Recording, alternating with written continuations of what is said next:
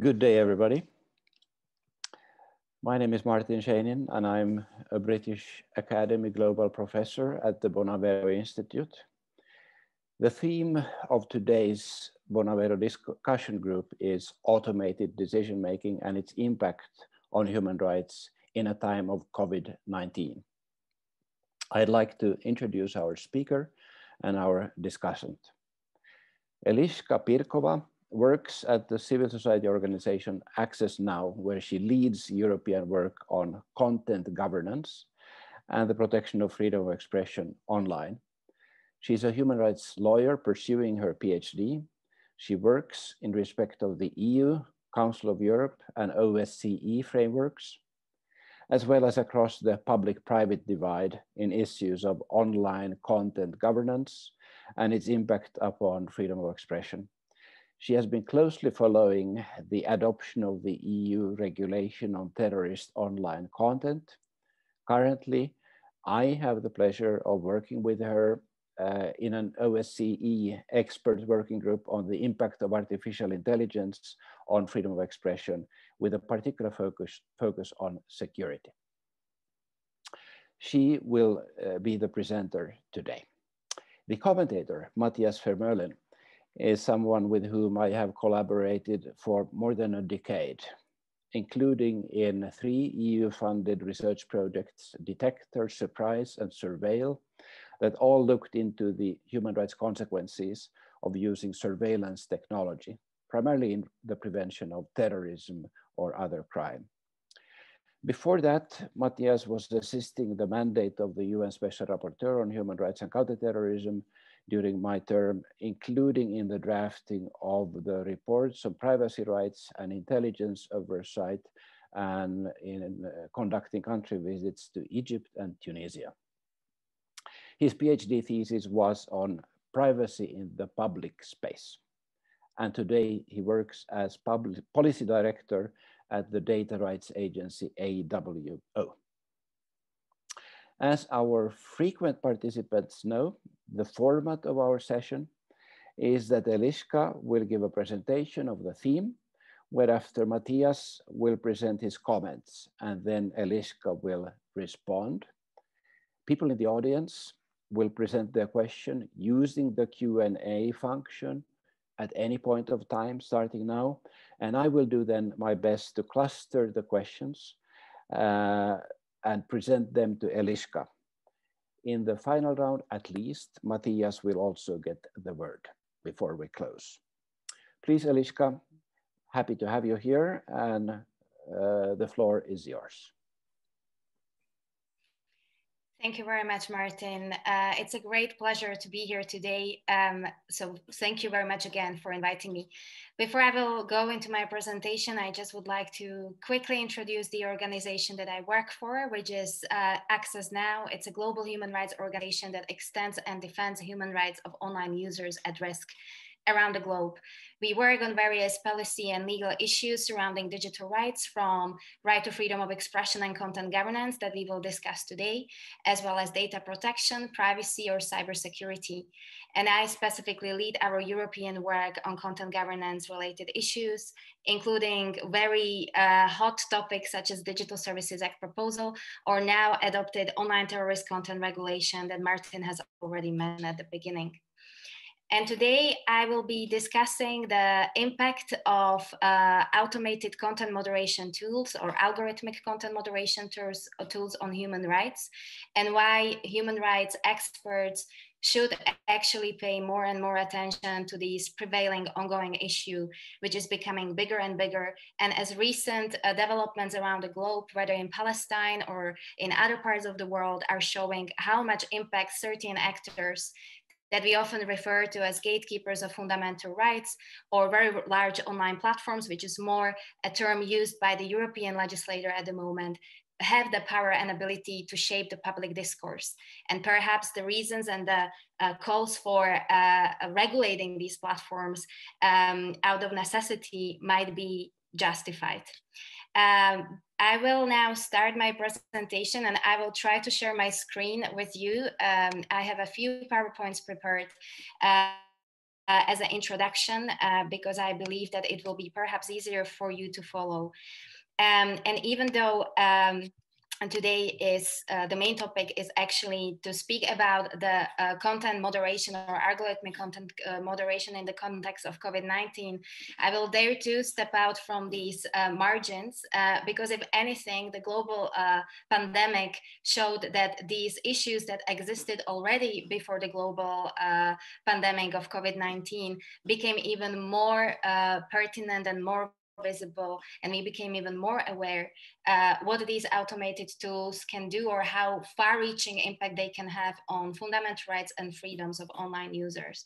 And I think that recent developments around the globe are very, very telling in that regard. And I would like to perhaps just shed the light on those that happened in last 2 weeks or even in more recent days. And the first one is definitely the issues surrounding what's currently happening in Israel and Palestine, and how very large social media platforms were actually dealing with the user-generated content directly linked to the ongoing conflicts, and especially in relation to marginalized groups or minority groups that are often, even though they are supposed to be protected by these tools, they are often on the receiving end of human rights abuse. We saw massive amount of takedowns happening in connection to neighborhoods in Jerusalem, Sheikh Jarrah, the hashtag Save Sheikh Jarrah, but also hashtags that are more connected to the ongoing conflicts and around Palestine movements and situation in Gaza. We've been witnessing the certain form of censorships around marginalized group before. And here probably it's also important to underline that Access Now is also running digital security helpline, which is precisely here to actually provide assistance to human rights defenders, activists, and other users at risk. And our helpline actually monitors these cases since we are being directly contacted about often illegitimate takedowns or blocking of accounts of individual users. So that's one example where many observers and experts around the globe now speak not only about online censorship, but online repression. Another example, if we move away from the context of Palestine, which was interestingly happening around the same time, is the movement in Canada, the Indigenous women movement, and a so-called Red Dress Day, which I believe takes place on 6th of May, which is the day when activists want to turn attention of the world to the missing and murdered Indigenous women and girls, which is an undergoing issue which is not being properly addressed by public authorities as it should be. And suddenly the content related to this hashtag or to this day started to be removed from Instagram and other accounts and other social media platforms as well. Here is just a very quick screenshot that I took when these things were happening. For you to see, but these sort of messages were popping up and appearing all around Instagram, which was the main platform where this type of content was actually taken down. Now, the official explanation of private companies is often the technical glitch. It's a technical difficulty that we are working on, and we are very sorry. There is no political or other motivation behind this, but since we are monitoring this situation and being a global organization, and due to the lack of public scrutiny and meaningful transparency within the operations these platforms deploy on a regular basis, and then ultimately the negative consequences they have on users' human rights and their participation in public discourse, making specifically marginalized communities often voiceless, technical glitch is for us gradually more and more rather a cheap excuse or a quick explanation. And today presentations will explain in further details why this is the case. I will now stop sharing the screen because that's pretty much all I wanted to quickly show you and move to the concrete points. So first I will start with how AI actually, or AI tools or often machine learning system or algorithmic content moderation is being used by these platforms. So, and for what purpose? The most regular use is definitely the proactive detection of the content, whether potentially illegal content or the content that actually violates terms of service of these platforms, and also for automated evaluation of such a content. So whether the content indeed violates some rule within the terms of service. And maybe just to quickly specify, today I mainly focus on the very large online platforms or online gatekeepers, while leaving the smaller platforms or smaller players and services outside of the scope of this presentation. So AI tools might be used in the detection of potentially problematic posts. And when this detection happens, this is also in order to reduce the reliance on so-called reactive content moderation. And by reactive content moderation, we mean content moderation that heavily relies on users or occasionally public authorities or courts to actually flag content for their review. And consequently, these tools may be also enforced for the actual decision making, whether the content truly violates the content policy or the law. And if that's the case, then the content in question will be automatically removed or demoted from the platform. Now, very often we encounter the term AI tools, so artificial intelligence tools. This is at the moment also widely used term by the policymakers and international organizations. I just would like to caution everyone that many of the content recognition or content detection tools hardly amount to the artificial intelligence tools, and they are usually algorithms or machine learning based systems that are prone to errors, and we will talk about that in a minute. If you take a look at the European language used in the context of content moderation, you come across various terminology that often finds its way to concrete legislative proposals.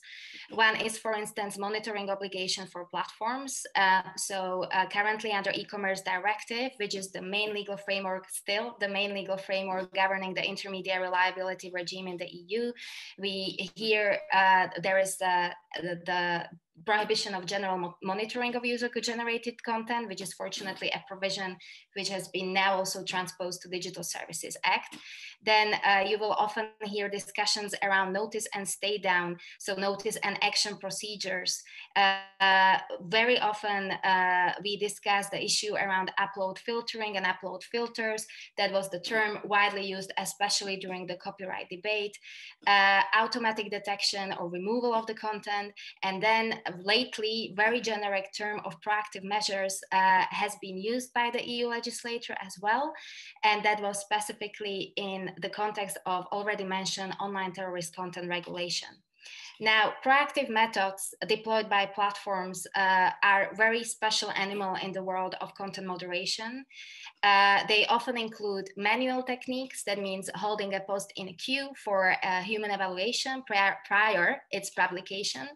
And it also includes automated systems that use filters or that evaluate network level signals such as IP addresses and posting behavior in order to preemptively block spam, malware on the particular type of the content they are supposed to target. So this is a quick introduction into the content moderation world and where we actually stand when it comes to technical specificities. Now, I would like to look concretely into what is the negative impact on fundamental rights and freedoms that these technologies ultimately carry within. And I would start with prior restraints on the right to freedom of expression and opinion, so also sometimes called prior censorship. As you all know, and I definitely don't have to explain that to this audience, the limitations on the right freedom of expressions or the legitimate limitation on the right to freedom of expression as specified by the international human rights law must be provided by law. They have to be pursuant to a legitimate aim. They must be necessary and proportionate. And these measures that are supposed to achieve that aim has to be necessary and proportionate. So what we mean by prior censorship, even if we just generally take this term and forget for a moment about the online context, prior censorship refers to circumstances where a speaker must seek some level of approval from empowered third party And when it's the state, for instance, that exercise the censorship, it has to be some public authority before they are actually allowed to speak or to publish their views. And prior censorship can be in the direct violation with the International Human Rights Framework for the following reasons. First of all, it can create a system of where too much speech is actually being brought into the scope of government control and government review. As we know, based on the practical experience and what we have witnessed many times, when censorship becomes convenient, it becomes way too common. And finally, such systems are completely shielded from public scrutiny about what rules govern actually speech and how they are being applied. And this is extremely essential argument, especially for the online regulation of free flow of expression. I very much like Professor Balkin's term, and he uses the term of deliberate overbreadth of coverage, where he basically explains that prior restraints subject a much greater breadth and variety of content to government scrutiny and surveillance than a system of subsequent prosecution and punishment. So what does this mean in practice? There is a number internet intermediaries, which is this umbrella term for different types of platforms of different sizes and shapes that actually copied, processed, and stored the content that we share. And if these intermediaries apply filters to all content within the multiple layers to each conversation, and each conversation is subjected to some form of a third-party private actor pre-approval, these techniques ultimately are deeply intrusive for our human rights, deeply intrusive not only for right to freedom of expression opinion, but equally to right to privacy and data protection. Now, my second point about negative impact on fundamental rights has a lot to do with the lack of procedural safeguards in online space. So why the procedural safeguards are important? And again, if we take them out of the realm of online space, procedural safeguards are here, for instance, such as right to appeal against the decision that is being made, are here to introduce the friction into the system of adjudicating the illegality of speech. However, when we heavily rely on automated tools and measures, which can consist of, for instance, natural language processing that will specifically focus on certain keywords, or if we discuss then content which is more graphic, so pictures or video, that's usually being regulated through so-called hash matching filters or hash databases, all of these are first of all vulnerable to overbroad application. They operate on the basis of very vaguely defined rules that are not being satisfactorily explained and exposed to users. And most importantly, they are context blind. That means they are not able to actually specifically or concretely assess the details of the context of the expression. And as a result of that, they make mistakes in the matching that they ultimately are supposed to generate. And these mistakes, that's exactly what we refer to as false positives and false negatives, which in practice means or they will miss the content they are supposed to target altogether, or on the other hand, they will actually target the content which is completely legitimate. So when the courts actually decides on free expression issues on case-by-case basis, rather than through some quickly administered systems of prior censorship and filtering, you as a user and you as a right holder is able to make argument to independent judicial oversight in the ideal world and under ideal circumstances that will then govern the standards that were wrongly applied at first place. And this, of course, is confirmed by a large jurisprudence of the European Court of Human Rights, for instance, by the famous case of Yildirim versus Turkey, where speakers must be able to appeal restrictions on their freedom of expression to an independent arbiter. This is not guaranteed in any way at the moment within the online space. And that argument is very much connected to my final argument on the negative impact that these tools may have on human rights. And that's the so-called, and again, to use Professor Balkin's term, low visibility systems of control. So a system of these prior restraints of freedom of expression directly contradict the international human rights framework, which clearly establishes that the limitations on expression must be provided by law, and these rules must be then formulated with sufficient precision to enable an individual to regulate their conduct. So people have simply the right to understand clearly what rules apply to them and to their expression. And this is then enshrined within the principle of legal certainty and legal predictability. What we often see when we analyze the terms of service or community standards, very large online platform, we encounter a vagueness of rules and these standards. So it's not absolutely clear and reasonable for a person to then understand what rules actually govern their speech and how then can they adjust their behavior in order to avoid consequences, repercussion, and punishments. So that's a major issue. And another issue here is the transparency. For instance, community standards tend to change a lot, quite regular basis. And even though platforms are progressing and trying to comply with some of our demands, very often a user is not being sufficiently informed about the subsequent changes within the terms of service. The language is still very difficult, and this has a lot to do also with the design, the interface design platforms are using, whether these are different nudging techniques and dark patterns, which paradoxically be also used for a positive outcome, which we however see still very little. And my final point, why this is so extremely problematic for human rights protection, just to actually quickly summarize this, it's the scale. So its scale and moderation at scale is basically defining characteristic of online communication of our time, because it happens at a massive scale. And in reality, intermediaries often don't have any other options or choice in order to actually handle that vast amount of user-generated content that is being shared on their platforms. We need to deploy automated tools for content moderation and content curation. It can be also very difficult for a human, since we often emphasize the importance of human in the loop that can actually properly then assess the content and decide whether that violates the terms of service. But still, it can be very difficult to manage these tasks, especially when the vast amount of content is being regularly flagged and forwarded to platforms, and something as such as abusive notice is in the reality. So in order to actually respond to this relatively unimaginable scale of content, they had to actually develop the reactive content moderation, which I have already mentioned. That means that there are some instances when a platform will actually react only the damage is already done.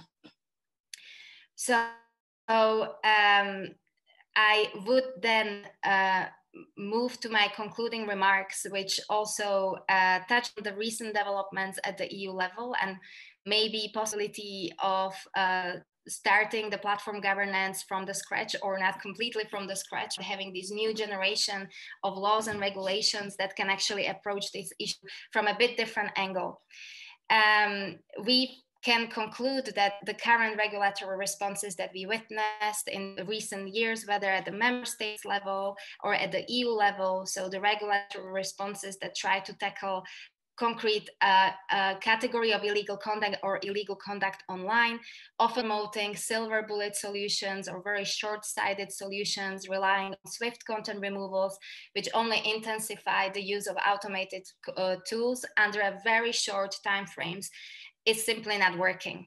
We also see that based on the recent developments, whether those that I've already mentioned, but even if we consider very recent deplatforming of former President Trump and Facebook Oversight Board decision, that relying heavily on platforms to actually take the responsibility away from the state is not exactly the right way either. And we end up in this vicious circle where we just keep repeating the same mistakes. However, the European Union is currently preparing a new legislation, so-called Digital Services Act proposal, together with Digital Market Act proposal, which is also equally important, that instead of focusing on purely sectoral issues and the concrete categories of content. It focuses on the processes and operations that these platforms deploy on an everyday basis and have the power to shape the public discourse. These processes include issues such as transparency or accountability, but also trying to mitigate the risk that is stemming from these systems that we discussed today before the actual damage is done. Now we can discuss how well those provisions are being designed. We tend to say about DSA that it's a great start, which is still full out of imperfections, but we are also at the beginning of the journey and we will have plenty of time to actually tune the legislation also with your help. So if the current model is not working, we need the solutions how to actually empower users and how to especially empower marginalized communities. I will probably stop here for now, and I am very much looking forward to Mathias' response and to your questions. Thank you very much. Thank you, Eliška.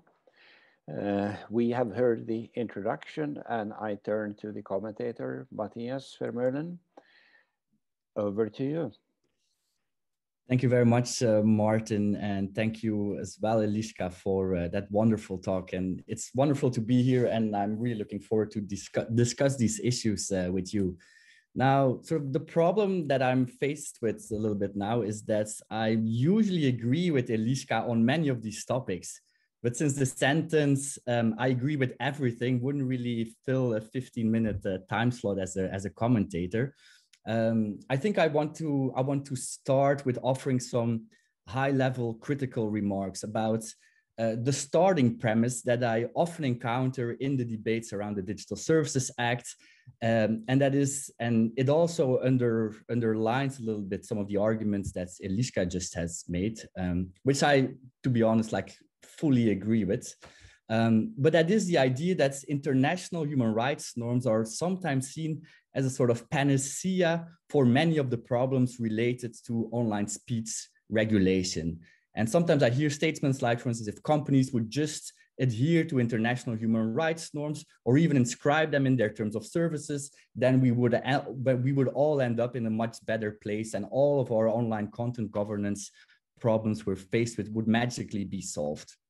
So what I would like to do here is to highlight upfront some of the limits that international human rights law has in addressing some of these very thorny online content governance problems we have.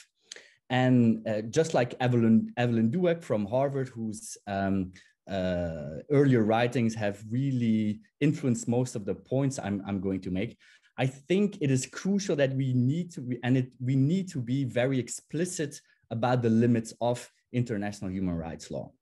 And I think we need to be explicit about these limits for two main reasons. The first one is that if we don't take these seriously and treat international human rights law principles as a panacea, we will be bound to be disappointed when it turns out that we'll still end up with many of the same or similar thorny problems that we're faced with right now. And I think secondly, and even more importantly, I think because failing to acknowledge these limits will only serve the interests of the platforms rather than their users. And that is, I think, because in practice, I fear that adopting international human rights law standard as the basis of content moderation decisions would not constrain the operations of these platforms to any significant extent right now, despite all the societal problems in relation to hate speech, electoral interference, doxing, and so on. And I think we need to be crystal clear that international human rights law would still give an awful lot of agency and choice to private actors who could simply assert that they are, quote unquote, applying international human rights law to arrive at the very same decisions that they currently make in the content moderation space. Now, I want to assess from the outside that this is a very sympathetic critique, which I see sort of as the equivalent of a practice known from the cybersecurity field known as red teaming, where one team challenges some of the assumptions of the other team, which I hugely support, Eliška's team, by adopting a sort of more adversarial approach. And that's, I think, in a sense, how I would want to respond to some of Eliška's points as well. And so my first argument related to the limits of international human rights law in this context is that it gives very little substantive guidance as to what the outcome should actually be of most content moderation decisions.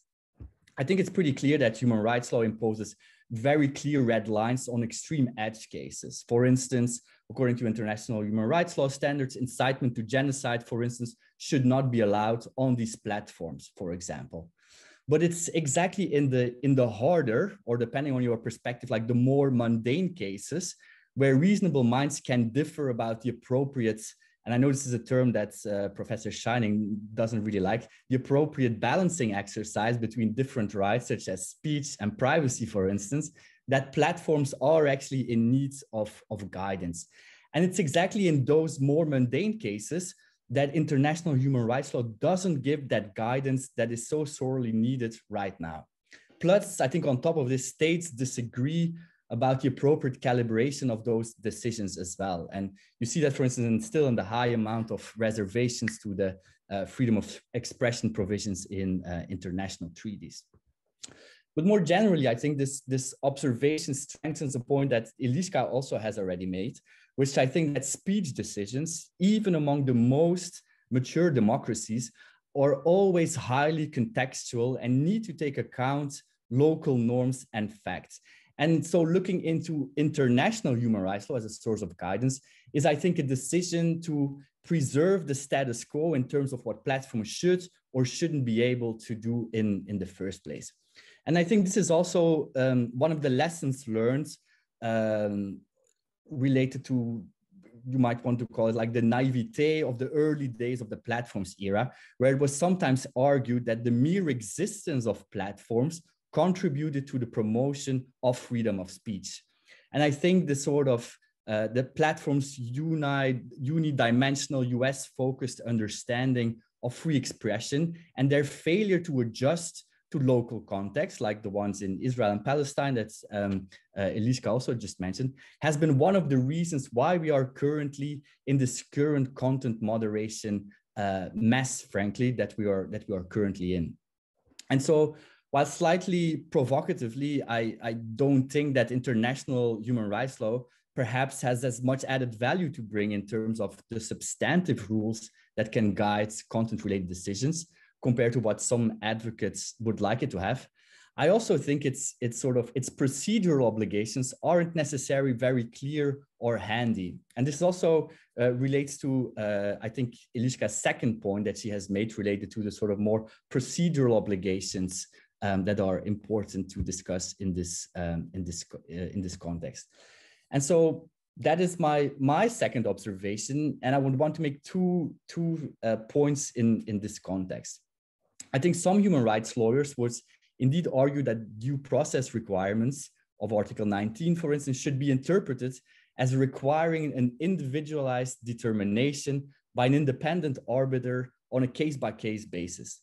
But like Eliška has already said, the scale of content moderation cases as such make such individualized assessment just impossible. Like yesterday, for instance, I was just looking at Facebook's content moderation decisions on hate speech, just the amount of decisions it had to make in the first quarter of 2021.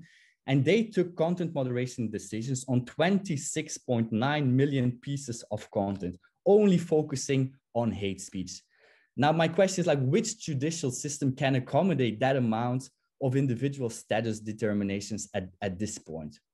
And then my second subpoint is that if that isn't your default starting point, and you agree that like, well, this sort of content moderation at scale makes these independent determinations impossible, but instead you argue, like Eliška also does, for instance, that it's the due process aspects of freedom of speech would require platforms to sort of simply, to a certain extent, have clear, precise, and transparent statements about how they are making their content moderation decisions in the first place, so the user can change his or her behavior accordingly. Well, then I would argue that the three-pronged test of Article 19, for instance, is a useful framework, but there's nothing inherently unique about this test as well, which also comes back, for instance, in most of the risk assessment frameworks as well, like for instance, what we are seeing now being proposed by the European Union in the Digital Services Act, which doesn't talk about a mandatory human rights impact assessment, but which talks about a mandatory risk assessment approach that focuses exactly on the need for more transparency in order to arrive at this sort of more clarity relating to the rules that are that are relevant. And then I think my third point related to the limits of human rights law, and this is actually my main argument, would be that the platform era requires actually a paradigm shift in thinking about rights from individualistic to systemic. And I think international human rights law has not yet fully developed the jurisprudence or the tools to deal with this fundamental change. And I think this sort of discussion on the need of collective rights comes back in the sort of content governance debates, but it's also very much front and center in the debates related to the limits of GDPR. And I think it's also linked to my second point to a certain extent, in the fact that I think we need indeed these sort of scalable solutions.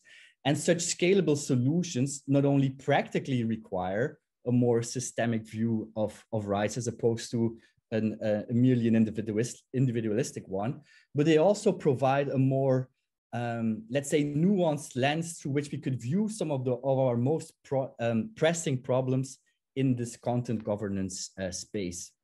And then I'm thinking specifically, and Eliška already hinted at that as well, that some of the harms of our current online media ecosystem are disproportionately experienced by historically marginalized groups who are often the primary targets of online harassment, abuse, and hate speech. And now it's commonly argued that mitigating these abusive practices presents a challenge to freedom of expression and could lead to censorship. And I agree to a certain extent with that claim. And that's, of course, the whole discussion on legal but harmful content that we're having, not only in the EU, but also in the UK very much. But I think like many of those advocates, they forget that such a chilling effect claim are usually advanced to oppose measures taken to curb online harassment or abuse, but they tend to neglect other kinds of chilling effects, in particular, how such abuse actually chills the freedom of expression and access to information of the targets of those campaigns, whose voices have been typically marginalized. And so if we agree that this is a problem and that, quote unquote, something should be done to tackle these specific forms of hate speech against specific groups, should a platform then err on the side of over-enforcing or under-enforcing its policy against hate speech, for instance, acknowledging that while the former would perhaps like a precautionary approach to protect marginalized communities, it's also at odds with basically what Eliška has just singled out, with this more traditional thinking about freedom of expression that generally errs on the side of giving free speech a lot of breathing space actually. And so I think I'll leave it at that right now. Basically, like this was deliberately a slightly more provocative view, because usually I agree with everything that Eliška has been saying, and I do agree with all the danger that she has highlighted in the use of automated tools to detect specific harmful pieces of content.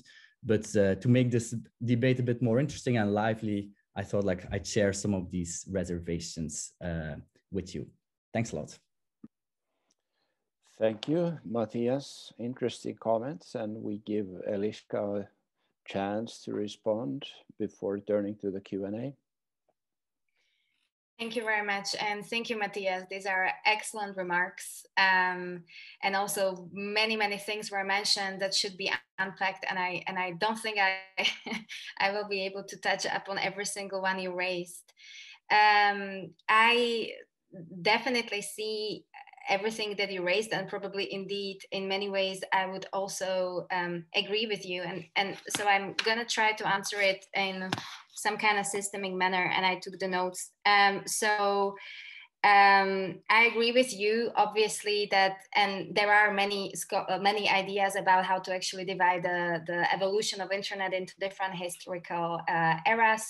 And of course, there was this initial idea, which I think partially still can have some vitality.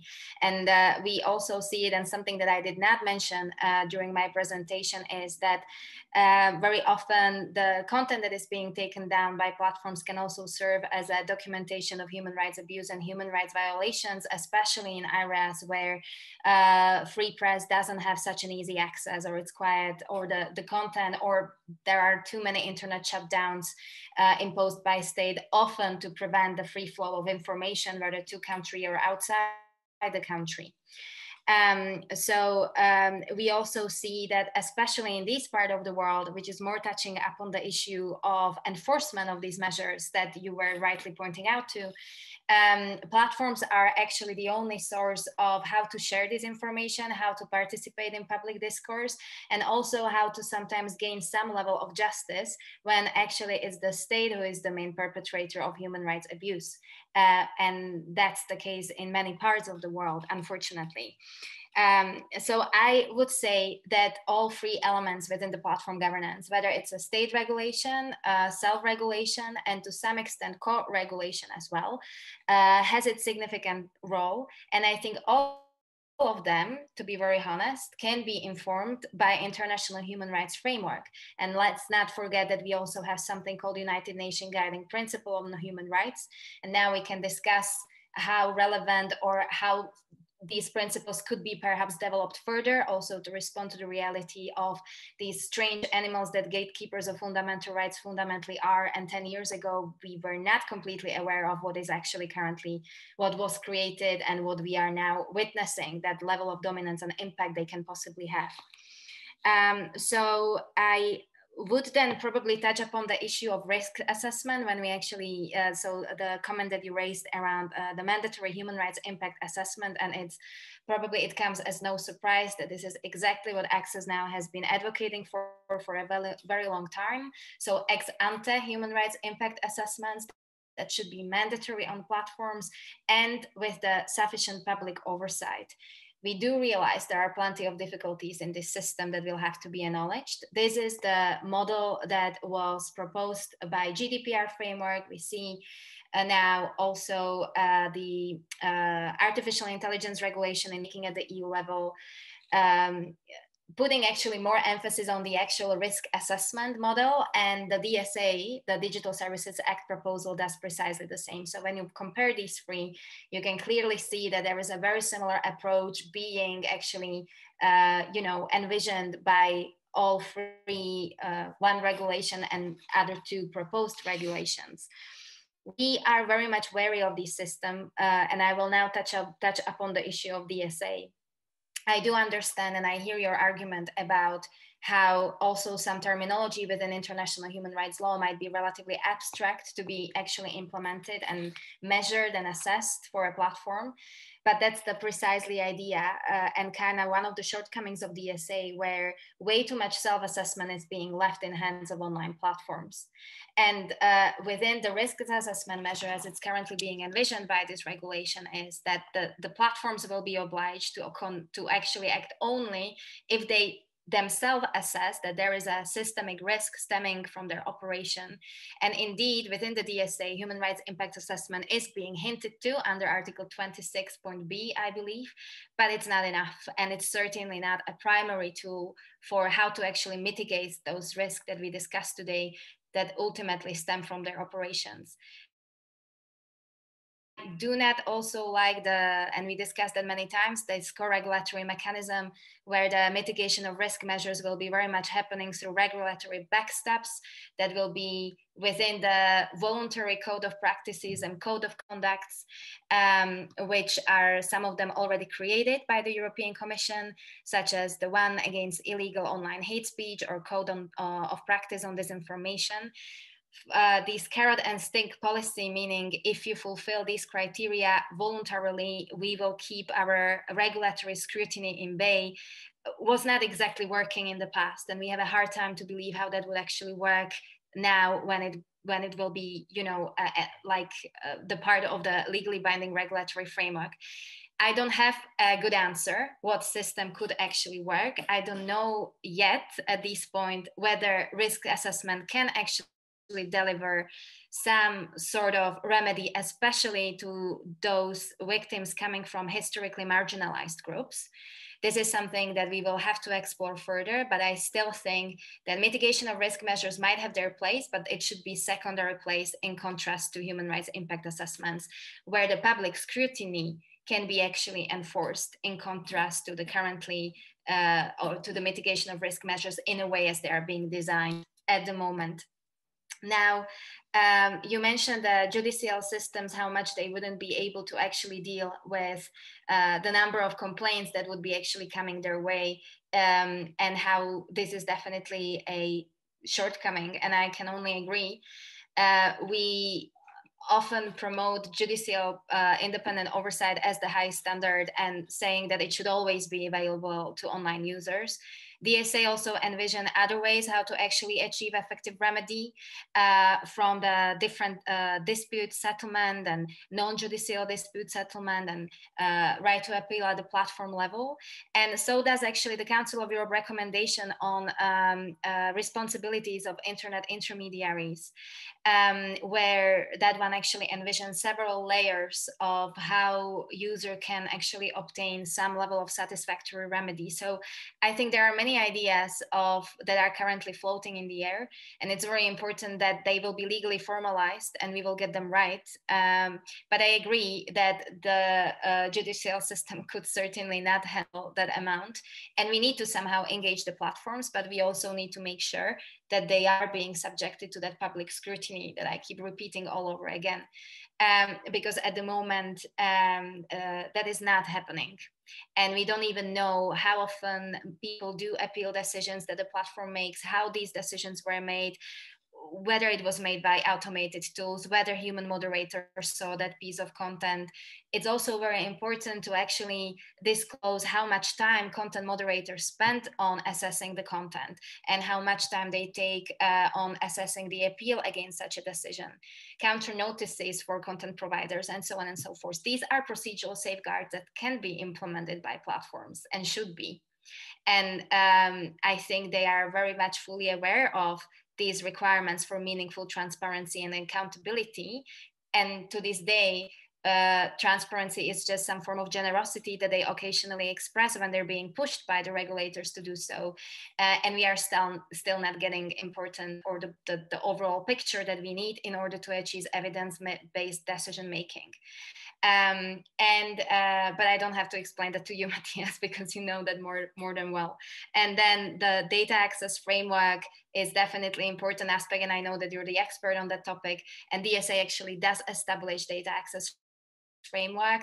At the moment, mainly for vetted researchers. We would like to see that to be the scope to be to include also the civil society organizations with the relevant expertise and other independent stakeholders that should be able to do that. And then there is the whole issue of auditing of platforms, right? And independent audits that can actually play important role for how to establish again that scrutiny, especially in connection to the terms of service of platforms, for instance. So I think there are still many issues that if international human rights frameworks certainly can and should inform.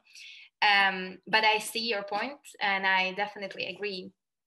Then the collective aspect and the nuanced lens for the content governance. And then I will touch quickly on how freedom of expression of marginalized group and how that argument is actually being used by different sides. And then I'll stop there.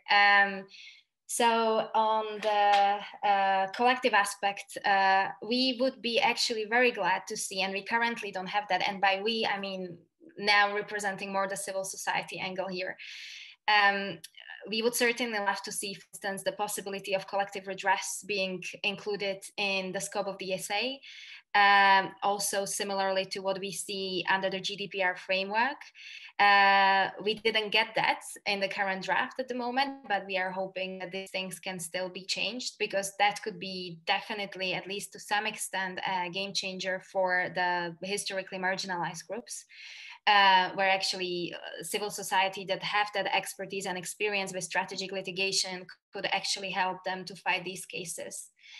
I would also say that we didn't really touch upon this issue today, but ultimately I have to speak a little about business models when we speak about silencing of marginalized group or amplification of online hate speech, or these potentially harmful but legal, very vague category of the content that, if not being, if it's included in the legislative or legally binding framework, it can also potentially cause more harm than good. And that's why we put the emphasis on the processes. But I think that it's definitely about also how this content is being curated, not only how it's being moderated, which is inherent issue within the business model structure and fabric of these platforms. And then we touch upon the issue of the content recommender systems, which are also currently being included in the framework and the scope of Digital Services Act. And how actually that can be influenced even beyond the pure transparency requirements, which is now where DSA puts the biggest emphasis, but we believe that we could go even further than that. So I'll stop there. I'm sure that I missed half of your excellent points, but thank you very much for being here today and for a great debate.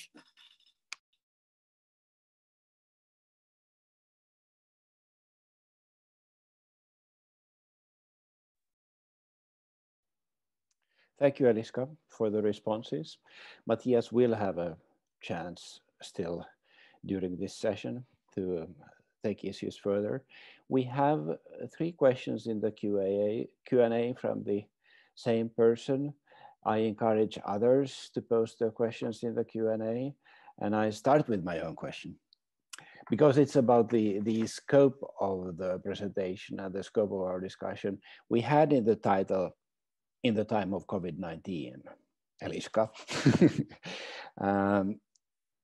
How do you relate your presentation to the time of COVID? Because there's a lot of artificial intelligence, automated decision-making in relation to various measures in times of COVID, which could relate to immunity passports, could relate to contact tracing or proximity detection, could relate even to staggered measures based on artificial intelligence-based decision-making regionally.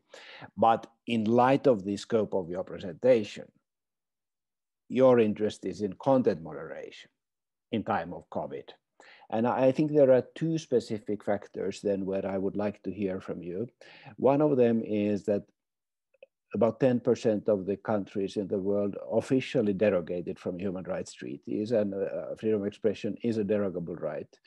And I guess about 20–30% of countries in the world derogated from their own laws, constitutions, but not officially from international human rights treaties. So we have a need to include the question of state of emergency in the discussion on content moderation because of time of COVID. And the second point is disinformation.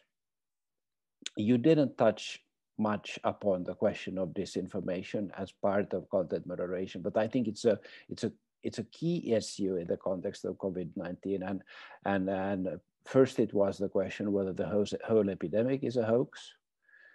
And now it's a question of the vaccines, where we see a combination of correct factual information used for purposes of disinformation when speaking about vaccines and campaigning against people getting vaccinated. So I'd like to hear you first, and then I'll turn to the questions from the audience. Thank you very much.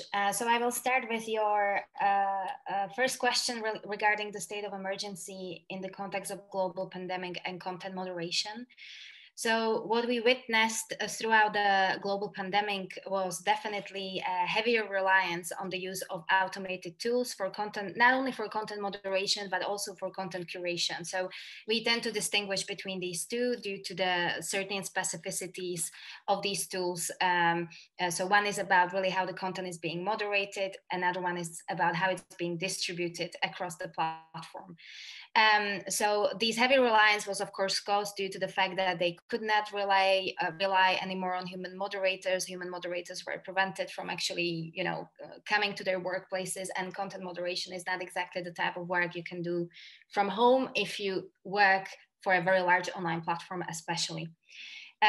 What we started, however, noticing is that precisely those issues that we were already fully aware of and that I discussed today, whether it's a contextual blindness and other shortcomings of automated tools, became even more visible. And one of the main issues that we were noticing was, and this is something we are constantly grappling with when we are discussing with platforms, is that the content that could have been actually specifically within the context of COVID-19, that could have been used for further research for us to understand perhaps how misinformation or disinformation related to to COVID-19 spreads across the platforms, so it could actually inform further research, was not always stored by platforms or accessible for that purpose. We've been asking for like storing this type of content and not to permanently deleting that type of content for quite some time now. And we made those requests through different public letters addressed to platforms specifically in relation to COVID-19 content. We also were pushing platforms to actually issue specific metrics and information around right to appeal against those decisions that the platform made in the context of COVID-19, and specifically to that decision that was actually derived from automated decision-making process. And we wanted the platform to specifically issue the transparency report that will tackle the period of COVID-19 global pandemic, or somehow single out the actions that were actually taken in this particular context. So I wouldn't say that a global pandemic brought about something new in terms of the use of automated decision-making processes, but it simply emphasized the issue of content moderation at scale, which became even bigger as a consequence of these extraordinary circumstances. There were other issues, however, specifically in the context of COVID-19 related disinformation and misinformation. And I'll gladly share our report that we published during this time, where we also have a specific chapter on the state of emergency and what is the international human rights framework for that, emphasizing that the human rights do not cease to exist during this time. And we actually witnessed within the European Union very alarming behaviors, especially from, unfortunately, I again have to point a finger at those countries that are often being accused of democratic backsliding, more towards central eastern borders of the European Union. And we saw how, for instance, different forms of even misinformation, and because we distinguish in our work between misinformation, disinformation, and state-sponsored propaganda, which was extremely important, especially in the relation to COVID-19. And we rely heavily on the United Nations scope of these definitions, which were adopted, I think, already in one of the joint declarations already back in 2018. Where we saw states suddenly adopting criminalization measures for these type of expressions that directly impacted also online expressions. And especially misinformation is often misleading statement with no intent to actually cause harm. In contrast to disinformation that can be also state-sponsored. So we witnessed that also in Hungary, we witnessed that in non-European countries, and this is the trend that constantly repeats itself across the globe. Another issue that we were monitoring throughout this crisis was the access to effective information. And I have to say that platforms also played some important role in actually promoting the content, for instance, from World Health Organization. trying to deploy different measures to bring into users' attention that you might be dealing with the content which is actually disinformation or that is not factually correct. So we also need to give probably some credits to platforms for trying to help the cause. In this case, they were not only perpetrator of abuse. Finally, the final observation in the context of COVID-19 was how it became suddenly very obvious how disinformation can actually fuel other societal phenomena online, such as hate speech against certain groups that were for some reason more associated with the spread of the virus. Very often this was directly fueled by the statements of public figures and politicians on their Twitter accounts, for instance. So based on the COVID-19 crisis, we could actually conclude, and our colleagues in the United States concluded as well, that politicians were one of the main perpetrators of online hate speech, precisely giving into this rhetoric which was completely misplaced. So that would be on disinformation. And of course, the contextual blindness of automated tools within the context of everything that was happening became even more obvious. And that goes also for ranking the content, for instance, which also deranking has direct impact on the right to freedom of expression, even though there are some legislators in this world who think that if they focus on the amplification of the content, that's not the same right to freedom of expression. Well, it is.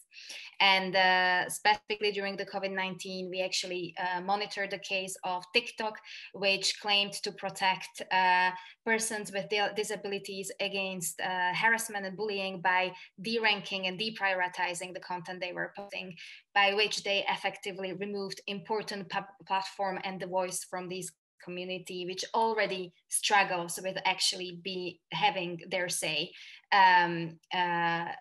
within the world.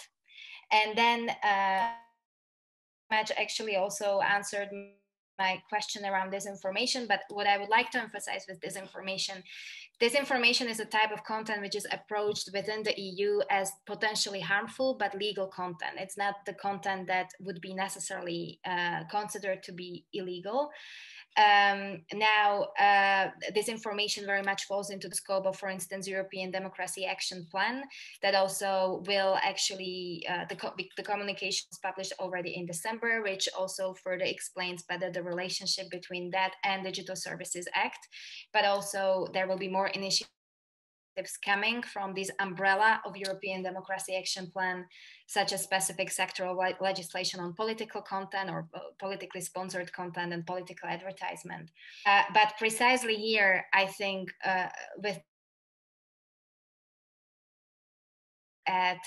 on one hand, transparency requirements and what the code of practice didn't get right, and which is currently happening because the code of practice is being revised as we speak. But at the same time, what role content recommender systems and online targeting models play in the spread of information? And I would argue that significant one. And then we go back to the argument around the attention economy, and how exactly actually this amplification of potentially harmful but legal content happens, or sensational content in general. But I think that should be the main focus, at least within the DSA framework. Of course, there are so on and so forth that should be deployed that should be explored further. But I think that specifically for disinformation, the amplification is a very, very important element, and how this amplification happen and what are the elements and how we can actually inform a user that or give that choice back to the users, whether by opt-out by default, opt-in by default, many other very practical measures. And the final element there would be, of course, the whole debate around interoperability, how to make these very large online platforms interoperable, as much as the issue of data portability. But there are much better experts than me to speak about that. Thank you, Eliška.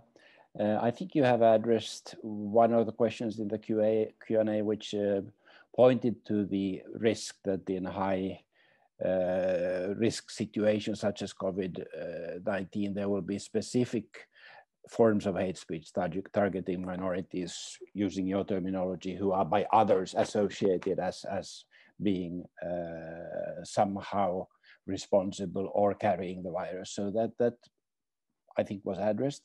There are 3 questions from one and the same person, and the conceptual basis there is the question: as the platforms are private actors, they are private business actors who have a legitimate right to maximize their business income. So who cares? How much can we put responsibilities on them? And should states develop their own platforms, somehow detached from the state itself, to have a public function? And how would we get the users to move to the public platforms, publicly run platforms, in order to get around the question of business profits as a driver? And related to this group of questions, there's also issue of how do you see the role of international level of control mechanism, monitoring of compliance, including with freedom of expression? So that was a cluster, I'd say. Over to you. I give you 3 minutes. Yeah, sure. I'll try to be concise. So the state-run platforms, that sounds very terrifying to me, if I'm very honest. I do hear, and we often deal with the argument of economic profit, and these are private actors and so on. But nevertheless, I think that the times where we could just look at these platforms as purely, I mean, they are still very profit driven, and that's pretty much their main interest. And that's where the ad tech model actually lies ultimately. Mm. But the impact that they have on the society, on the democratic discourse, on people's human rights, and the role they play, especially in those parts of the world where we, for instance, use so-called, where people use 0 rating applications, where there are countries where the only internet that they know is actually Facebook. I don't think, and given the United Nations guiding principles on human rights, I don't think that we can purely treat them as private actors who can, for instance, use their business secret argument in order not to disclose information about systems that ultimately shape this public discourse. And that's why Digital Market Act proposal, for instance, referred to them as gatekeepers. DSA uses its own categorization, very much pointing out to the need of better regulation of these platforms because of the impact they have. So that would be a very quick and short answer to it. And I wouldn't definitely like to see a state-sponsored platform that's, especially if I think about some countries that where the rule of law and the protection of human rights is, to say the least, lagging behind. And the second question was related, I'm sorry, I think that I lost it, but if you can remind me quickly, sorry, I don't know. A state-run platform doing a public service? That was the one, but the international human rights framework. So just about the state-run platforms, I think where the states should focus on is to properly enforce their positive obligation to protect individual human rights, even against the action of private actors. That's the number one. Stop shifting your own duties on private actors who will do it in the most possible non-transparent way. And then definitely, if anything states should do is to actually then enforce these laws in a way that they will provide enough capacity to the bodies that can actually have that level of expertise. And when we speak about historically marginalized groups, for instance, equality bodies, that if they have enough capacity and resources to conduct things like independent audits or even human rights impact assessments, looking specifically into data sets that these machine learning systems are being trained on, which is of course far, far away future, because right now we are absolutely not at that stage, but that would be already a significant step further. And international human rights framework, well, Article 19, together with the former Special Rapporteur on Freedom of Expression, David Kay, were championing the idea of social media council, which would be a great counterpart to the current Facebook oversight board, for instance, which is exactly more of a self-regulatory body, which however, or co-regulatory, which however would consist of multiple actors from civil societies, private actors as well, and somehow would be exercising a level of oversight over the operations of platforms, specifically for their terms of service. So that's still the idea that, in my view, could definitely coexist next to some form of public oversight, but we have to see whether this will ever be enforced in practice. I think. Okay, I still bother you with two challenges from the Q&A. One is about inclusion, it is about disability, but it's also a technological challenge. What about voice-based platforms? How is content moderation going to be able to tackle those in an inclusive and non-discriminatory manner? And the second question, related only by the dimension of solidarity and inclusion, is how do we equip the global south not only with vaccines, but also with the capacity to do content moderation and counter disinformation in the context of COVID-19? Those are the final questions to Eliška. Our time is soon up. Thank you so much. The first question is definitely extremely interesting, and we've just actually sent one of our very first letters to, I can name the platforms, right? To Spotify, which I'm sure many of you are using, or we all do, I believe. And this was actually in together with the Union of Musicians and Allied Workers, which very much then focused on calling on this company to actually make a public commitment to never use, license, sell, or monetize its new speech recognition patent technology. So we actually sent the first letter already in April. We got some sort of response saying that they have never implemented this technology, but we still had more demands and wanted them to actually do a pledge that they will stay away from anything that could possibly result into automated monitoring of emotional state, which could be very handy for them because based on that they could do recommendations. But of course it would place the company into a very dangerous position of power. This directly results into gender discrimination, which we often see in the content moderation or curation practices, and especially against trans and non-binary people, because the intersectional discrimination is almost impossible for these tools to effectively tackle or recognize or identify. Not even mentioning the privacy violations, because in the device where you actually have this app and that you use would be always on, meaning it would be constantly monitoring, processing your voice data, and also it would probably likely obtain very sensitive information. And the final aspect of these measures is the data security, of course. So again, harvesting people's data. And that could then encourage state authorities or governments or other malicious hackers to abuse them and seek this information from the private company. So it is still something also very new to us. We started working on this issue this year, but I encourage you to check our website. And indeed, it's a prevailing issue where we can name precisely very similar negative impact on human rights as within the automation, content moderation and content curation tool. And the final question about COVID-19 and the vaccination. So how we can, if I remember correctly, it was about the capacity and how that content, I mean, I would answer it in a very, and I'm not sure whether I got the question right, but the current system as it is definitely, I don't want to say it's doomed to fail in many ways. Also, when we speak about the human content moderation, and then we have to also touch upon the issue of modern sweatshops and the labor conditions of content moderation and where content moderation actually takes place and where these human reviewers are based and what kind of training they actually have. And that opens another Pandora box of many issues. So not really answering your question, but yeah. Well, it's at least agreeing that there is a challenge. Absolutely. and that's your job and that's our job to confront the challenges. I hand over to Mathias for a quick final comment on the discussion. Mathias, do you hear me?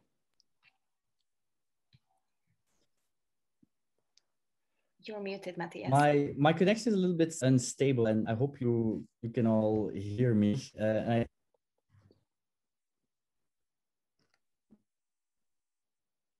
Hello? Are you there? Go ahead.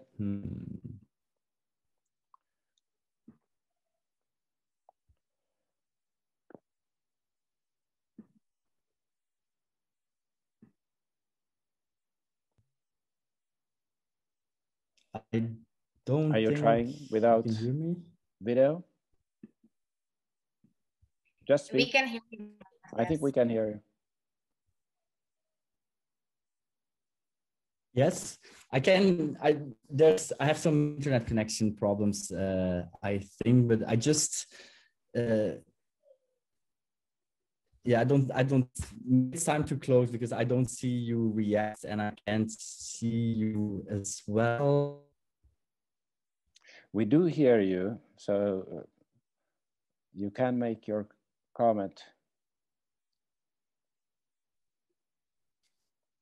Well, I will just say that this was a very interesting and enlightening debate, of course, and I fully agree with many of the points that Eliška has raised here. I do think we are a very important period of time here when it comes to the regulation of online speech, and I think especially the way that Europe is contemplating to regulate these new forms of online content is definitely a model that could be rolled out to many different parts of the world. Actually, it really manages to create this thin line between imposing more responsibilities on online platforms while preserving our fundamental rights and freedoms at the same time. Just like one very minor comment on one of the last points that was raised, I do think there is some value in not really like state-based sort of or state-owned platform, but I do think it's an interesting discussion to have that we need this sort of public interest internet infrastructure, just in the same way that we share and cherish and appreciate the BBC, for instance, in the UK, when it comes to having an broadcaster. I think this is meant to have something in online space because we don't have the equivalent of certain and spread credible information in online space. I think the work that the First Amendment Institute at Columbia University is sponsoring could be a really interesting direction to follow. Actually, I'll leave it at that, and I hope that was useful. Thank you, Mathias, and thank you, Eliška. Thank you both for being with us today. I think it was a very good discussion, and we had a good attendance of over 40 people all the time present. I hope the audience got what they expected, and we were able to at least raise some of the questions that came from the audience. Please register for next week's Bonavero discussion group session at the same time on Tuesday. And the theme will be mapping the way forward for human rights in Scotland. Scotland is in the headlines, and they have taken new steps to incorporate international human rights norms into their domestic law, and there may be further challenges ahead. The speakers will be Alan Miller and Hayley Hooper, so join us next week. Thank you very much for today.